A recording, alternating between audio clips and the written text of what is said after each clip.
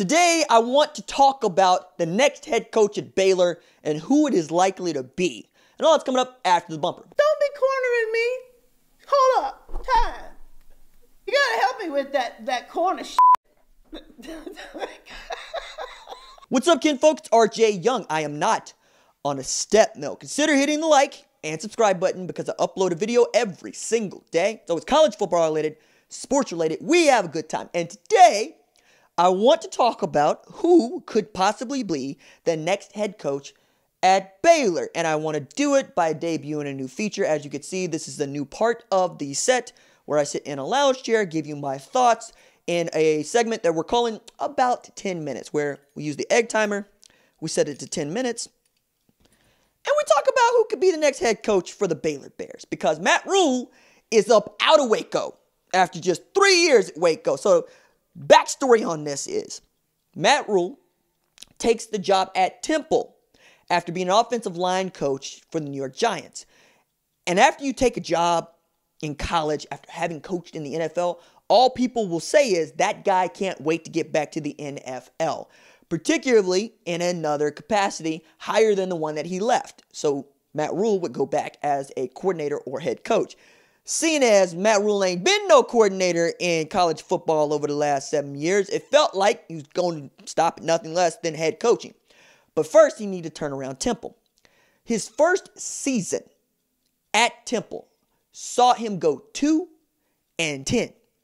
In 3 years' time, they were a double-digit win program. Anybody that win at Temple probably can win anywhere else, okay?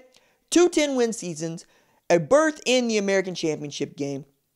He gets the call, hey, we just had the worst sexual assault scandal in college football history down here in Waco, Texas, and we really, really need a head coach that knows what he's doing. Well, seeing as they already got that fixed over there at Penn State, the only thing that he could do was go down there to Baylor to take that job and do what my dad does for a living, which is fix dumpster fires, right? My dad worked Federal Express for a number of years as an operations manager, a station manager. And what he was really good at was going into a terribly run FedEx station and then flipping it. You know, like the housing shows, like where they flip houses, my dad would flip stations. Stations that were performing as some of the worst in the entire world, my dad would flip into top 25, top 10 stations. So much so that FedEx gave him an award for joining the Circle of Excellence, which means that you were one of the best stations in the world. Top flight, not just of the city, of the world, Craig. Okay? It's my dad. Matt Rhule falls into the same ilk, right? The same brand of, hey, I come into a place, I do the disaster restoration bit, I flip a house, everybody wants the house that I flip. So at Baylor, he actually overestimated what he was going to do. Because after year one, they're 1-11, but he also comes to find out he is emotionally drowning because he's having to carry everybody else at Baylor while nobody can carry him. So he asked his parents to come down to Waco to stay with him to help build him up. That works. Not only get a winning season the next year, they go to a bowl game. And then we get the magic year. Magic year is 2019. 3-year turnaround. They go 11-3 with 2 losses to Oklahoma and 1 loss to Georgia. And he takes the job at Carolina after David Tepper traveled to his house in Waco, backed up the truck and said, what do you want? He's like, there's a lot of things I want. Yes, but tell me. Gives a 7-year contract worth $60 million at a minimum with $70 million in incentives.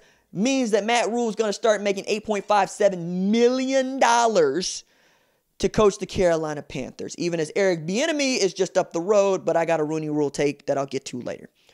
Means that there's a new sheriff in town in 2020, whether you like it or not, in Waco. Now, Waco's a good job. Waco's a good job because they ain't expecting you to win no national championships in no Waco, Texas, baby. You ain't got to do that. You ain't even got to make the conference championship game, baby. All you got to do, win 8, 9 games, they'll be ecstatic. You got outstanding facilities. You got a brand new stadium, McLean Stadium. You're never going to be up there going, I need to get paid more for the money I'm doing. Matt Rhule is one of the top 10 highest paid coaches in America, according to multiple reports who can get inside the private university finances of Baylor.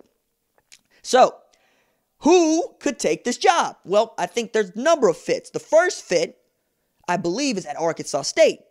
That would be Blake Anderson, who's gone 36-12 since being the head coach at Arkansas State going back to 2014. He's won 2 Sun Belt titles. He's making it work on a smaller budget.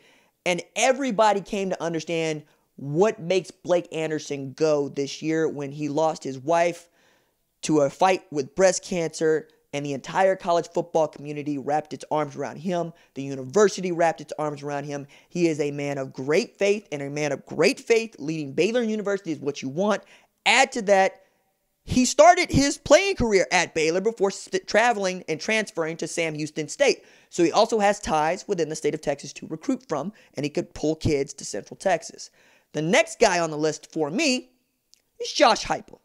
Josh Heupel's 22-4 as the head coach at Central Florida, including a 12-0 season last year. That'd be 2018, not 2019. Now, he inherited a program that also was 12-0 until, of course, Josh Heupel lost the Fiesta Bowl to, LSU, but everybody thought they were going to lose that game even as they were in it. And what's harder than building a winner? Taking over a winner and not screwing it up. So Josh Heupel came to understand how Central Florida worked, what made the program tick. He kept plays in that they liked. He tried to do things that they like to do. He made a great effort in getting to know his players and his team because he's walking into a situation where they get to say, hey, we were perfect. Who the hell are you? He hired Jeff Lebby, who has since been hired away from him at Ole Miss. Also a dude that has ties with him at Oklahoma. We all know Josh Heupel coached at Oklahoma, was an offensive coordinator there, won a national championship there, the only one in the last 20 years. And Torrance Marshall went and got his boys Heisman back when he beat Florida State in the national title game. We know that he knows this conference. We know that he knows the area, having coached at Missouri.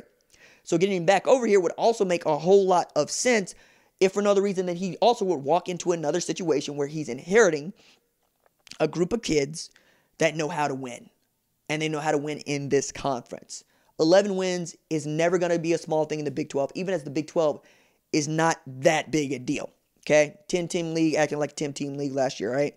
But Josh Heupel knows what he's up against. He knows what's in Norman. He knows what's in Austin. He knows what's at Texas Christian. He knows what he's here to do.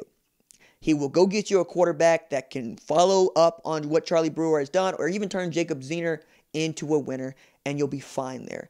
There's a couple other guys that I feel like need to get looks. I know that Billy Napier is getting a lot of phone calls and there's serious discussions about him taking over, but I'm not enthusiastic about that hire because I think you can just do better. And how do I think you can just do better? Luke Fickell at Cincinnati would love to get an opportunity to coach at the Power 5 level, and I think that him getting overlooked for these jobs that have been opened, like Florida State, for instance, means that he's got something to prove.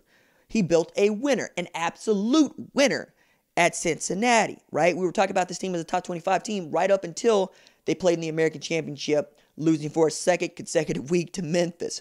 But he's also got an up-and-coming defensive coordinator in Marcus Freeman that I really love and adore, that I would love to see get an opportunity to be a Power 5 defensive coordinator, let alone take over his own shop. Now, I'm not saying that Marcus Freeman should be the guy to go down to Baylor, but if you're not going to interview Luke Fickell, the least you could do is interview one of his assistants in Marcus Freeman. And there's a couple of other guys that I really would love to see get looks for this job, but none that would take it. Like Brent Venables is going to be at the top of everybody's want list, right? Everybody thinks that Brent Venables wants their gig. When all Brent Venables has said, I want to be the defensive coordinator at Clemson. When the Kansas State job got open to him to go coach his alma mater, you know what he did? He stayed his behind in South Carolina. That tells you how devoted he is to Clemson football and be able to do his own thing as the defensive coordinator over there.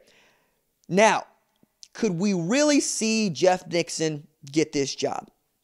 Assistant at Baylor. Yeah, we could. But I'm not going to buy that. I would also think that Matt Rhule would want to argue to take his coordinators with him because he's had such success with them. Try saying that 5 times fast. At Temple and Baylor. Though Wade Phillips has been informed his contract will not be renewed, and he's going to get fired on his day off from Los Angeles. You would love to get a proven defensive coordinator at Carolina to help you steward your first year, because it ain't going to be pretty your first year. Matt, you know this. You know it's going to take you 3 years to get anywhere near good in Carolina. I don't think that's going to be true for Baylor, right? That's the thing. He did all the work for you. So you're going to need to get somebody who wants to come in there and take the place over, but not just take the place over, but understands that there's There's a way to do this, and I need to ingratiate myself here. One more guy that I'm going to mention as the buzzer goes off. Hey, why not buy Graham Harrell out of his contract and make him the head coach at Baylor? All right, that's it for me. Deuces.